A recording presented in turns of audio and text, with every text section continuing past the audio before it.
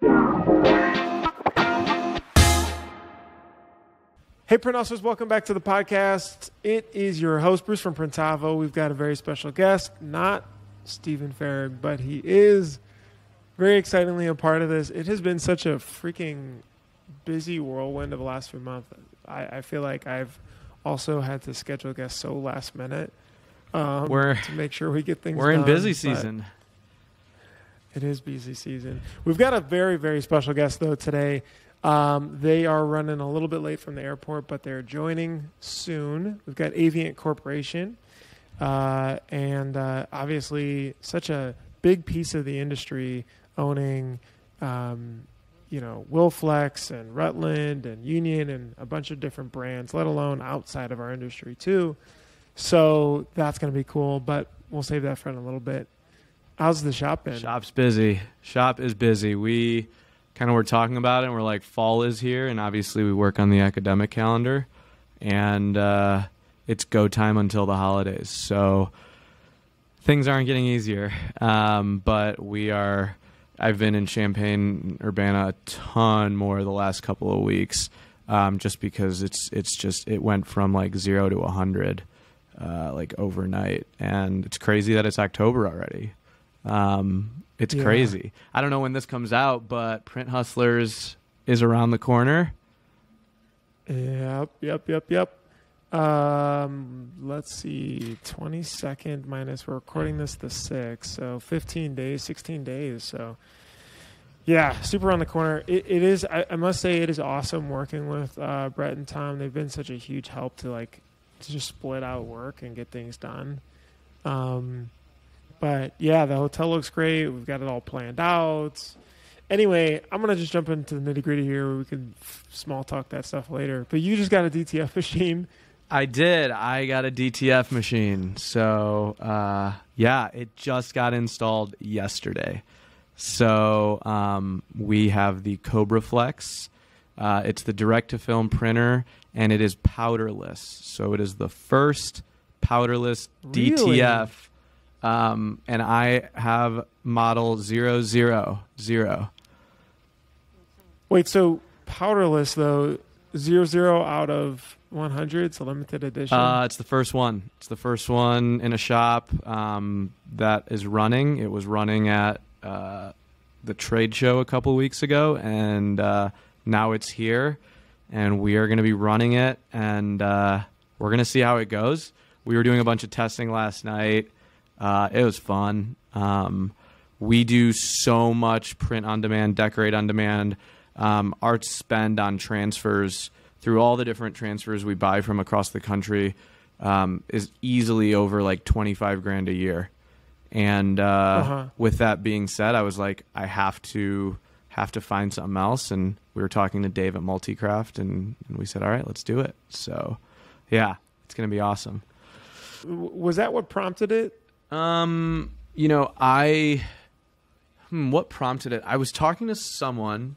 I was talking to Scott Garnett on Facebook. I feel like Scott Garnett, you know everyone, right?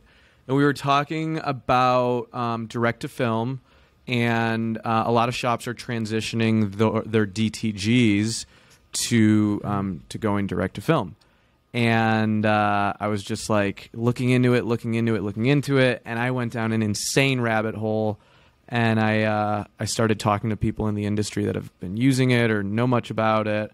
And one thing led to another. And Dave from Multicraft, who does all of our inks, we get all our Monarch ink, and Dave helped us set up the shop with Marcotte back in the day, was like, yeah, I'm starting to work with Cobra Flex, and let me see what I can do. And that conversation probably happened a month ago, and the text just left yesterday. So today is like my first day with it alone.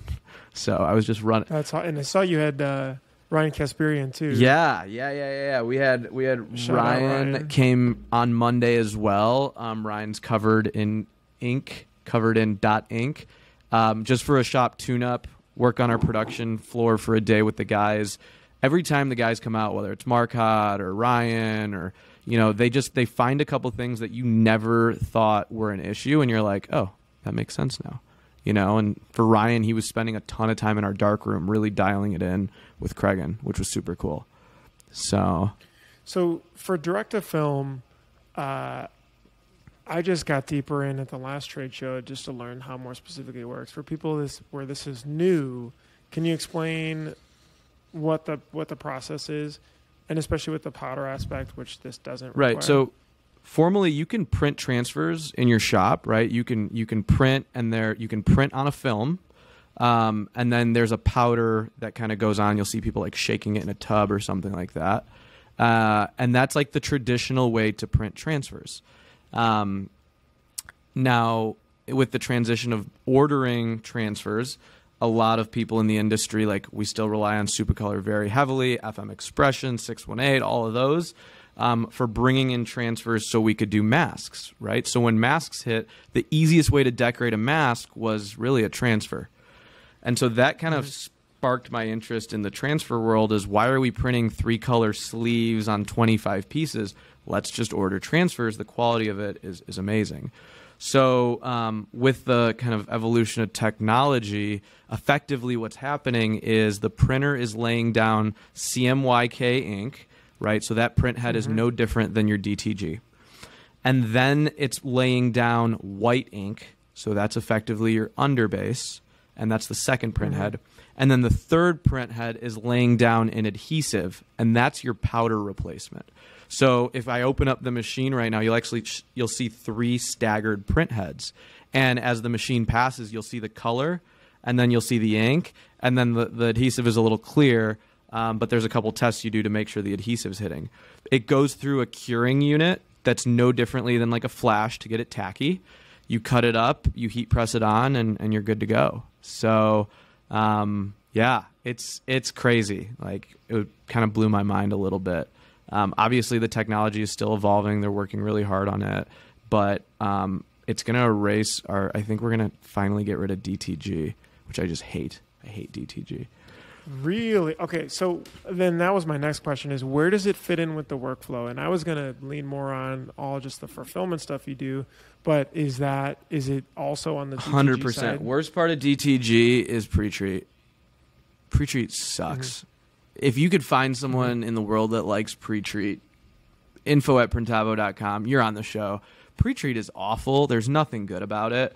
And you have to get a good pre-treater, and it takes a long time. And I just think, like, unless you have a really dialed-in DTG department and you're working really good machinery and you have a really good process and your pre-treat is really dialed in, having to fire up that machine every other day to do 20 pieces is just a pain in the neck. And it, like some people will say they really can dial it in. It takes a lot of work to dial it in. So DTG is always like the sore in our shop. No one likes doing it. And for that reason, we try to avoid selling it, right? With direct to film, you literally you pop it in the queue, you hit print, and it just starts running on the reel. You cut it up and heat press it no differently than the names and numbers. So, What does it run roughly compared to your pre-treat machine? Oh, it's an expensive piece of equipment. I mean, it's going to be anywhere in the $25,000 to $35,000 range. If you get a piece of junk off the internet, it probably will not work. One of the reasons we went with Cobra Flex, and like I said, we're still testing it, is because they had techs that came out.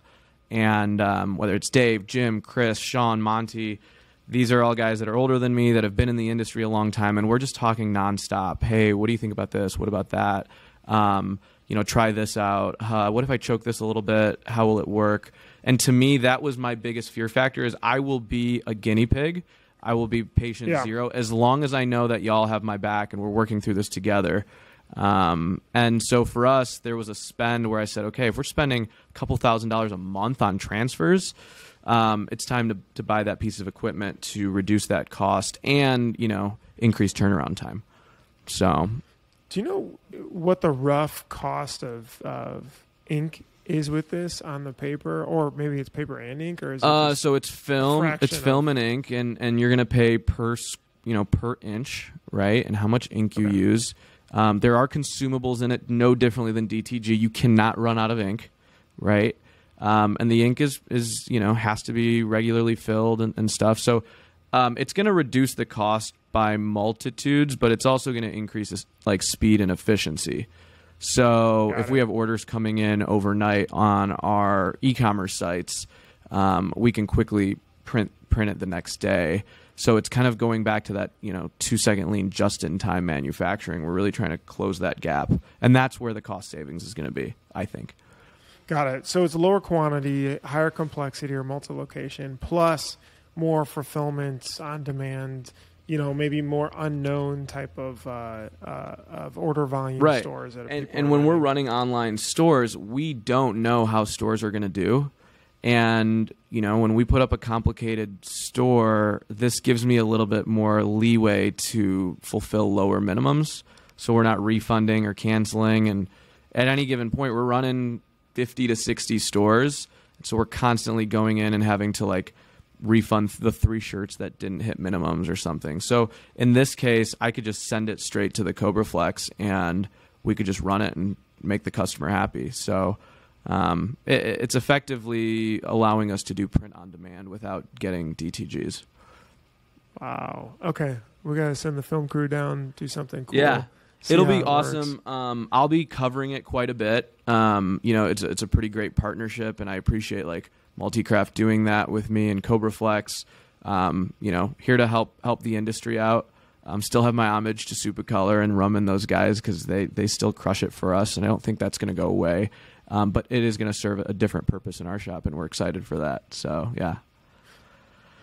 So where do you think there's needs for then ordering transfers? Or does it? Well, you have to look at, okay, I'm not a proponent of just going out and buying equipment, right? More autos does not equal more money, right? Mm-hmm. But when you maximize a certain, when you utilize something to a certain degree, right? When you've got direct to screen and your autos are running 1.5 shifts, okay, now it's time to get a piece of equipment.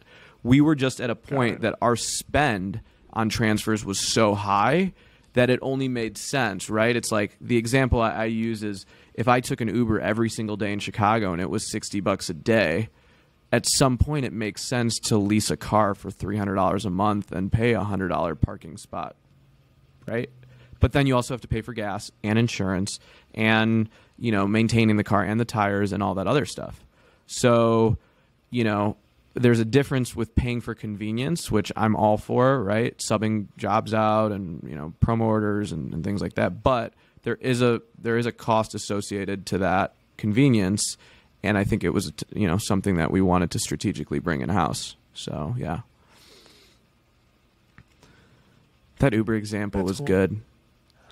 That is good. I was going to say. That's really good. Were you thinking about that one? Did you write that in the notes? The wisdom here gave it to me. I do have a pallet of bobbleheads that are sitting in our warehouse. I saw that picture. What should we do with them? Ship them to Marquette. If you guys want a bobblehead that I just want to clarify, I did not make. It's pretty. Steven very meticulously made. I mean, I must say that from the first version to the last final version, a lot of improvements were made. Continuous improvement. It looks incredible. It's funny because I'll go into so many just random shops, especially when we're trade showing around or whatever's going on. And, they're like little, like it could be on somebody's desk or it's on the press we're going around or it's like hidden somewhere in another room. It is kind of funny. Yeah. Little Easter eggs. I'm going to Easter egg the trade show. We'll save some for Long Beach. Yeah, maybe we'll bring some to Print Hustlers. Did you ever think you were going to be like an ornament like this ever in your life? I did not, and still feels slightly strange, but you've got a good figure for a bobblehead, I must say. I don't think I could pull it off. You can. Why couldn't you? I don't know. Off? It's bad profile. It doesn't work. Bruce, you got bobblehead vibes. I don't know. I don't think anyone would disagree. I think Ryan Moore should probably get a bobblehead. Brett Bowden, great bobblehead. I could see that. The hair. Right. But you guys, it could be like a collector edition, except they were so hard to order. I went back and forth so many times. Anyways. Hey, I was wondering, a separate question. If you could hire any role today or promote somebody into a role that would work really well, what role would that be? All right. Screen Printing Mag asked this question recently, and I saw it, and I thought this was a pretty interesting question. Well, I would hire a purchaser and scheduler. Who's purchasing now?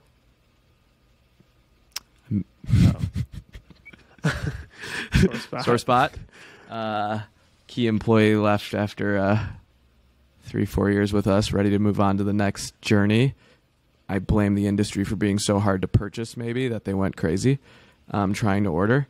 No. All things considered, purchasing and scheduling is one of the hardest, most meticulous things because there's so many different ways that things can happen in the shop.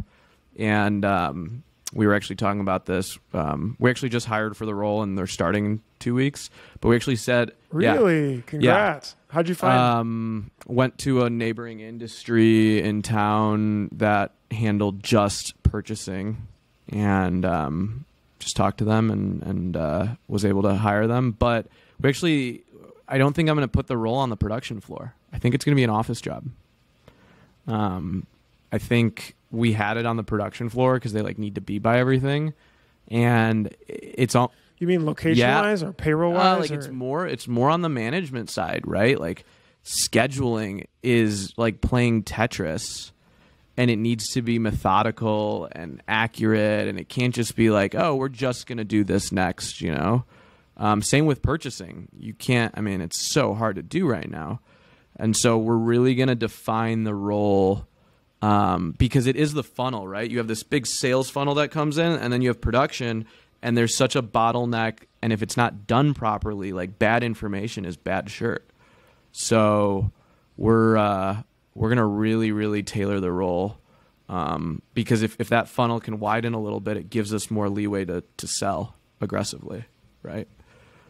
They are doing both of those responsibilities. Yeah, it's going to be purchasing and scheduling. Right, but it's going to be purchasing for the whole company. It's not going to be like you know someone orders promo products. Nope, everything is going to get bought through that person, and then I can hold that person accountable for measuring things, right? Like measuring gross profit on every job, right? So they can be more analytical and methodical with their work rather than production manager, go order the shirts, you know. Mm-hmm. So I'm excited.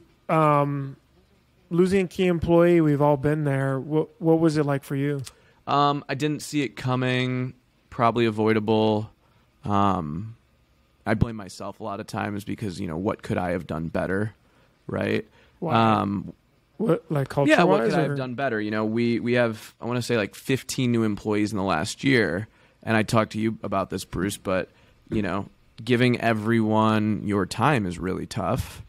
And making sure that leadership is giving them their time. And, as I reflect on it, could there have been things I've done better? Could I have checked in with that person more, right? Could I have been better about one-on-ones or performance reviews or really listening more, right? Because when someone leaves and they're good, you look at that as the stubborn boss would be like, they shouldn't have been here anyways. And I've really had to be like, no, what could we have done to give them to never get them to a point to say I can't do this anymore, Right. I mean, that's tough, especially at 15. Are those your all direct reports or is no? We're building out middle management, right? And so that's another cause of it is that was not a direct report. That was a previous direct report of mine, right? Mm-hmm. That was no longer a direct report. And I think that change management is really hard. The way an owner does something, it's almost like we're brotherly, fatherly, we're there for, but it's different when you've got layers of management. It's a lot different. And that could be one reason is they were no longer my direct report because I could not do that anymore, right? And so when someone's your direct report for 2 years or 3 years and then they switch, there's a lot that could have, there's a lot of lessons learned from it. And will we be better because of it? Yeah, we'll be stronger. We'll figure it out. We'll refine. I think the best advice I got was like, you're going to own a company maybe for your life, and people are going to come and go. That's it. You can't expect everyone to retire with you. Oh, so we've got Tito and Jeanette Hardy actually joining. We're going to have to continue this conversation, though, Steven, right after, because there's so many just interesting things that dial in and things that I feel like picked up on, too, on our end. But most importantly, we've got a very, very special set of guests here today. Tito and Jeanette out of Avient Corporation, UK, Georgia, Charlotte, a little bit of everywhere. But thank you guys so much for being able to join us today.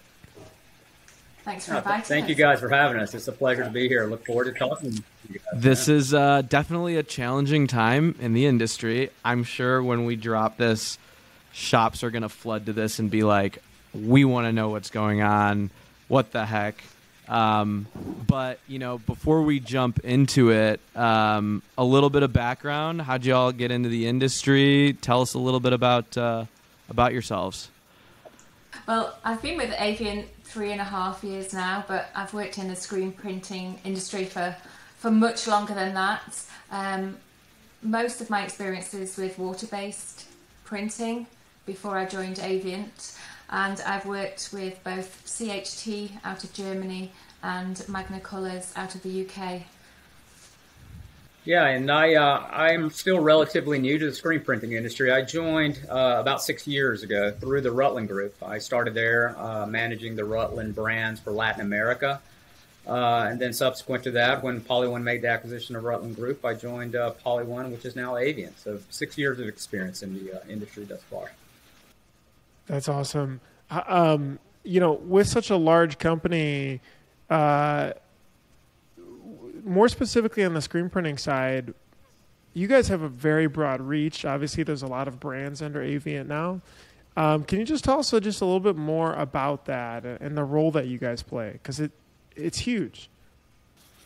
Yeah, absolutely. I think, first of all, I think we have a common goal, and all the brands that are underneath us have the common goal of providing the best products that we can to all of our customer base. And if you think about where our customer base resides, we're fortunate enough to have distributors in over 55 countries.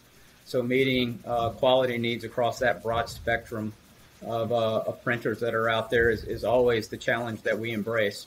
We have many initiatives that are corporate-wide, but two that I would really like to point out is, first of all, our Great Places to Work initiative.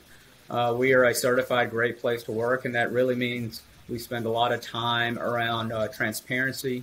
Particularly in today's times where things are difficult, we're very transparent with our employee base on how what's going on in our business.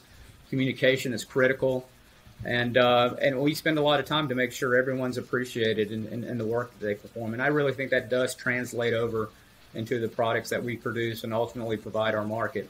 The other part that I'm very excited about, and I hope we have some time today to talk about, is our sustainability initiatives. We're very passionate across the entire corporation to become a more sustainable company, and that's both internal and in the products that we serve. Internally, we're always looking at how we contribute to sustainability issues from a manufacturing point of view, but also from a product point of view. And what we mean by that for products is, we're looking for ways from a research and development point of view on how we can help our printers out, whether that means less consumption of ink on a per print basis, reduction of energy cost, which is extremely important. As you guys know, how we can help a printer reduce that energy bill, that monthly bill that you get every month, and looking at the raw material bases that go into that, making sure that they're coming from sustainable resources. So a lot of good work that is it's a benefit to be part of the Avient Corporation. Particularly on that R&D side, when we're talking to our suppliers and working with them to say, hey, how can we better serve our industry? So those relationships with suppliers are extremely important. Making sure that we produce quality products that meet a lot of certification needs in different parts of the country, different countries of the world, I should say. So, Jeanette, perhaps you want to talk a little bit more about the certification side of things. I think that's important. Yeah, sure. And just to go back as well, Bruce, to answer a little bit more about your question about, Avient specialty inks and how we came about. I think everybody is probably familiar with Polyone being the owner of the Wilflex brand of inks. And then, of course, they acquired the Rutland Group portfolio of brands. So that includes Rutland, Union, QCM, and also Printtop, our facility based down in Lima, Peru. And more recently, on the 1st of July this year, we also acquired Magna Colours in the UK. So yes, we've got quite a large portfolio of brands right now. As Tito said, the business goal for all those brands is really to provide top quality inks globally. So we do have distribution in 55 countries, but with that global supply comes the global demands. And you're likely familiar with TSCA and CPSIA in the US. Well, all those different countries have very similar demands, and we have to ensure that all our inks are globally compliant. So with our supply chain, that again is a huge demand on them, because they also have to ensure that our raw materials are globally compliant, which just is an additional level of difficulty when supplies are like an additional check. Yeah. So that's like how you source everything has to be from different certified vendors, or yeah, all of it has to go. And through maybe that. Right. Is that? Yeah, go ahead, Farag. What is the hardest country to be compliant with? Oh, that's a challenging question, but I would say that the compliance is far more extensive around Europe, the European side of things, and they have import compliance, which is REACH compliance, and then there's also additional certifications that we need to provide, really more for the retailers in that area in Europe. So another way that we service our customers and differentiate ourselves is by providing external certifications. So one of those would be Eco Passport, which is something that European printers would be extremely familiar with, because they're asked to provide that passport to their retailers all the time to ensure that our inks are compliant. It's probably not so familiar within the US, but it's definitely something that we get asked for a lot globally. Does that, I'm assuming, have a unique effect on the supply chain woes and just everything that happens because of the limited amount of vendors that you can work with in that certification process? It absolutely has thrown another kind of level of complexity in the challenging world that we're all living in.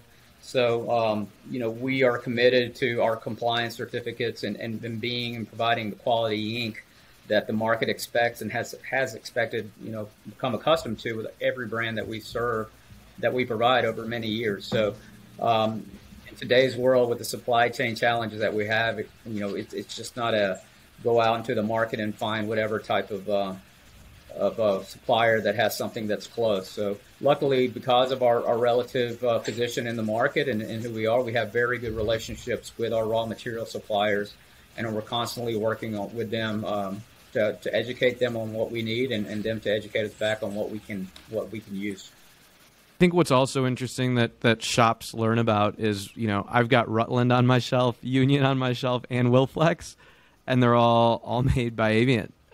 Is there ever a thought that they're going to consolidate, or do you run each one of them kind of like their own flavor, if you will? No, that's a great question. I get asked that quite a bit, and keep in mind we have distribution partners that are very much very adamant and towards the brand that they have served, and most of our distributors have served those brands for many years. So that's something we respect greatly. The brands have a history.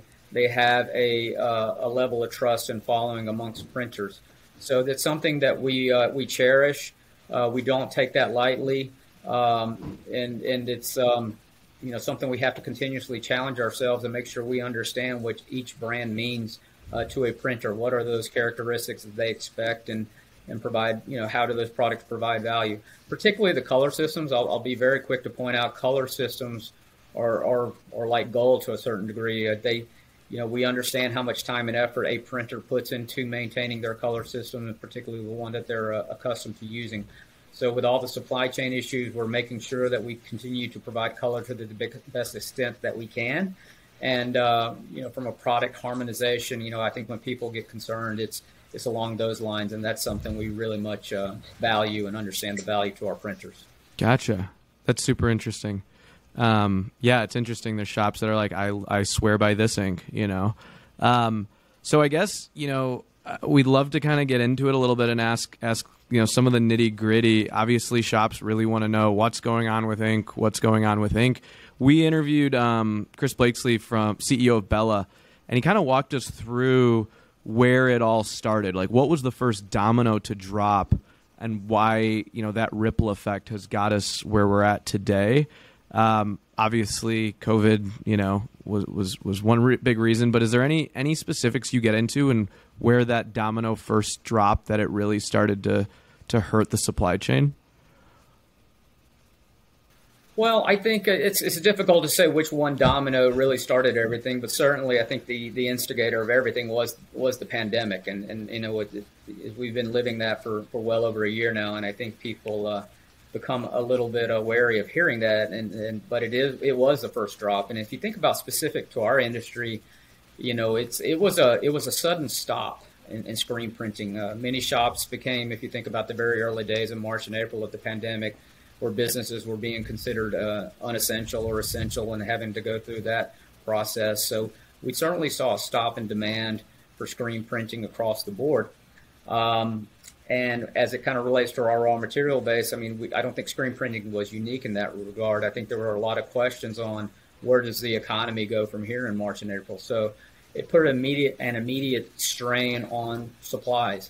Then you couple that with all the logistical issues that are out there, labor shortages that are out there, things that are not unique to ink, but across the board. We've been unfortunate with some weather events that have happened across the Gulf Coast where we see a concentration of a lot of chemical manufacturing. It's been, I would say, almost a bit of a perfect storm. So, it's not only ink. I think when everyone goes out to, whether it be a retail outlet or a supermarket, you're seeing empty spots on shelves. It's certainly a global phenomenon that unfortunately we're not immune to at this point. Started with toilet paper. That was a long time ago. That's super interesting. That's super interesting, and it's we're dealing with it with blank goods, and even getting foam cups right now. You can't get foam cups and things like that. Do you see us on the other side of it yet, or do you think it's going to get worse before it gets better? That's a great question. I get asked that often, and in the beginning, we've been living under this challenging environment for almost a year now, and I was quick to say anywhere 3 to 6 months. To be honest, I pretty much quit guessing. I read articles, looking for sources of information. And, while we seem to be making progress globally around the pandemic and the health side of things, there are labor shortages, both on in the U.S. for manufacturing. There are supply chain issues, both from a ocean container type of point of view and inland trucking. There's a trucker shortage. I'm not sure how all that gets rectified. And I'm not sure really. I haven't seen anyone bold enough to predict this will be over at this point. What I can tell you is that we have learned a lot internally through having gone through this. I will tell you that I'm very proud of, first of all, our operations teams.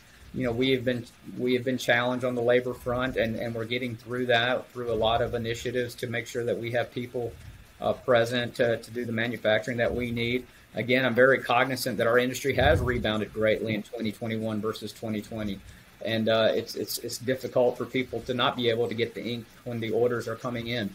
But our operations team has done a tremendous job in terms of dedication coming in on weekends for more than 6 months now, pretty much every weekend. I'm very proud of our operations teams. Our R&D team, similarly, we have learned to be flexible to an extent that we've never had to be flexible.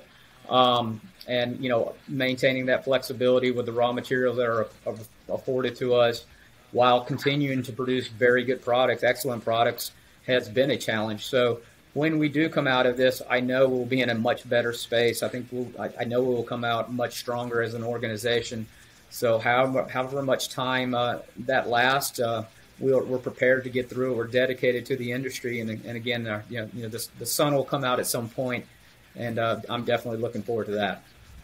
Is there anything that you, Tito, on your end, more specifically future-proofed or thought about, wow, we should do that differently in case we have very different supply chain challenges in the future too?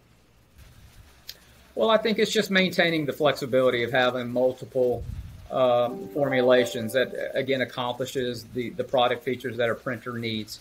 That is something that has been a good learning for us. The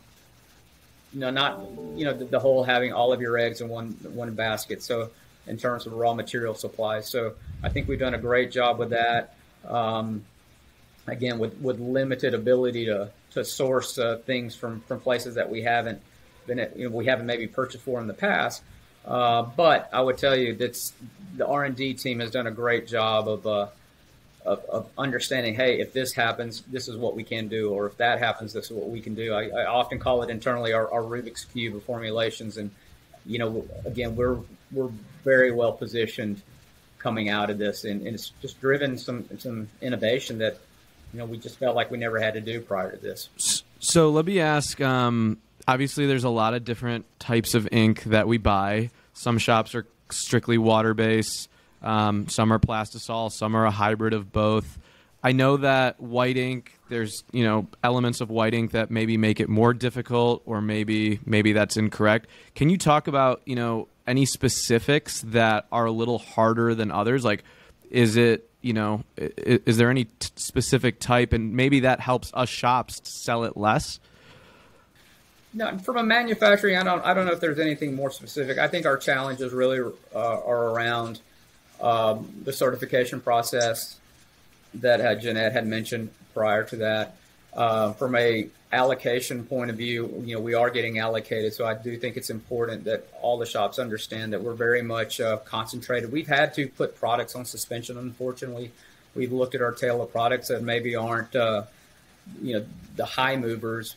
But we do want to make sure that color systems are available, our bases that accompany those color systems are available, and certainly the whites would come directly right after that. So, I think it's not necessarily a manufacturing question. It's maybe perhaps more of a design question, and recycling your ink and those types of initiatives.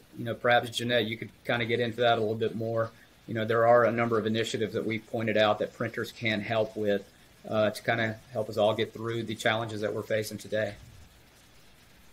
Yeah, as Tito said, we are focusing on colour systems, whites, bleed blockers, trying to get printers the key components that they use day to day. And that's where we're focusing our attentions and using up the raw material allocation that we do have.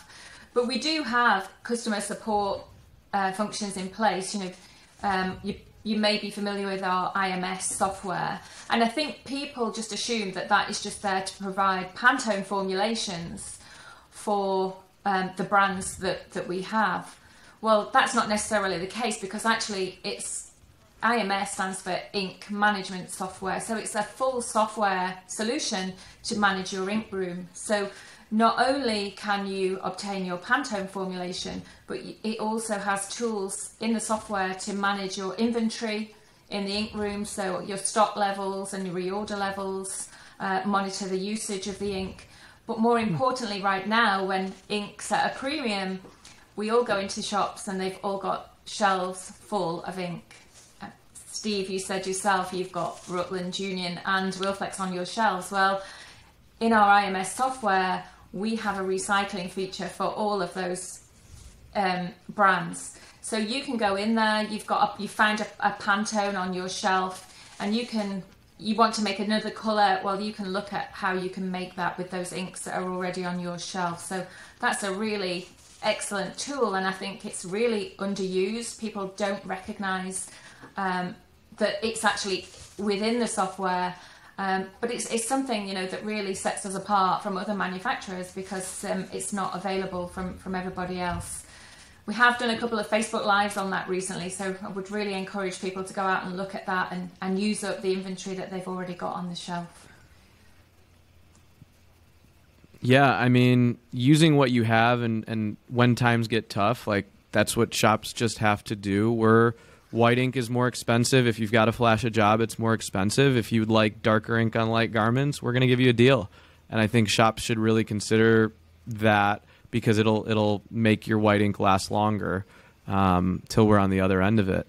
It's really interesting to see shops that really dial in their ink rooms, and then there's shops that are just very wasteful, where they're just buying excessive buckets, and that waste doesn't help anyone for sure. Are there things that you're doing, Steven, on the waste side or recycling side, or that you've changed? Yeah. I mean, we are trying to use discharge underbase more with plastisol on top as a means of using less white, thinning down some opportunities where we don't need really a ton of ink on things, but really trying to extend the lifespan on it. And more importantly, when we're selling a job, making sure that a customer doesn't want an 8x10 glob of a design, because that's really what eats it up. It's crazy when you have, Jed, my business partner, says, why are we using 110s? These should be 160s. Let's save our ink that we've got. And so there are so many small things you can do to double the lifespan and extend that in your shop. And it's incremental, but it makes huge differences. And those are just a few. I don't know. Tito, do you have anything else? No, I think you hit it right on the head. It's really looking how you manage your printing process. It's a deposit of ink at the end of the day, and anything you can do to conserve that is extremely important. And I think the IMS, the color software that we're able to provide for our brands, is extremely important. Yeah, just to that point though, on the screen mesh and the ink deposit, and there is a tool again in IMS where you can actually calculate the amount of ink that a print's going to use. So you can input the mesh counts, the size of the image, and it will actually calculate the consumption. So of course you can play around with those mesh counts and work out which is going to be the most efficient mesh count for that job. That's super cool. I did not know that. Do you use that? We don't. Oh. We don't. That's awesome. We'll have to check that out. It's interesting thinking about the hoarding aspect, right? Because you could see, obviously, people get scared if their order capacity is limited and thinking, oh, shoot, if it keeps going, I just literally can't fulfill orders, especially through the holiday, a peak time coming up here. I mean, Bruce, I have a picture of you buying toilet paper last March. All right, so that wasn't because of the pandemic. I was actually out of toilet paper in my house, which I was a bit worried because I went to 3 stores and I could not find just the smallest roll of anything. But isn't that the same thing when Avient, when all the companies came out and said, hey, we're going to have to be smart about this and we're going to have to allocate, the floodgates opened and I tried to buy as much white ink as I could. Because I'm glad you guys brought that up. It definitely happened. There was a period of time where our incoming sales orders, were abnormal, to say the least, in terms of how much ink was being ordered. So you're absolutely right. It's human nature, and it's difficult to blame anyone for that. But obviously, I think common sense prevails. If everybody does that, then it's just putting a greater strain in the entire network. So. Yeah, to the extent that everybody can, please don't do that. I understand that why you want to do it, but at the end of the day, it's really not helping the industry very much. So I'm glad, and we do call it. We use the same phrase. It's the toilet paper syndrome. We certainly have witnessed that. So we're going to get through it all together here. This will subside at some point, and trust us, we're doing everything we can to help everyone get through it. My wife got the worst picture of me that she clearly sent around of carrying out this, 4-pack or whatever of toilet paper at night. I couldn't believe how many stores they had to go to just to find a little bit. But Oh my gosh. What's next for Avient on you guys' end? And specifically on the screen printing side. Well, yeah, as I mentioned earlier, the sustainability initiatives that we have, we're really excited about. We just made the recent acquisition of the Magna Group here recently in July, and we're very happy to have that brand underneath the Avient Specialty Inks suite of brands. So we're really in a great position to provide a printer, whatever solution you might need, whatever that technology might be. We run the full suite of products, whether it be plastisol, PVC-free, silicone inks, and with water-based, with our two brands, with both our Zodiac, Aquarius, and now the Magna brand. So it's all about sustainability for us, I think, at this point. We want to be able to help this industry go forward and become more sustainable. And really, when we talk about, what does tomorrow look like, that's really where we're focusing our efforts. At this point, it's been a very difficult year to launch products, unfortunately.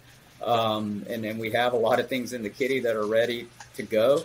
But given the environment that we're living in, adding more products to our portfolio just doesn't quite make sense. But that day will come, and when it does, we're very excited about those things that are coming down the pipeline. Awesome.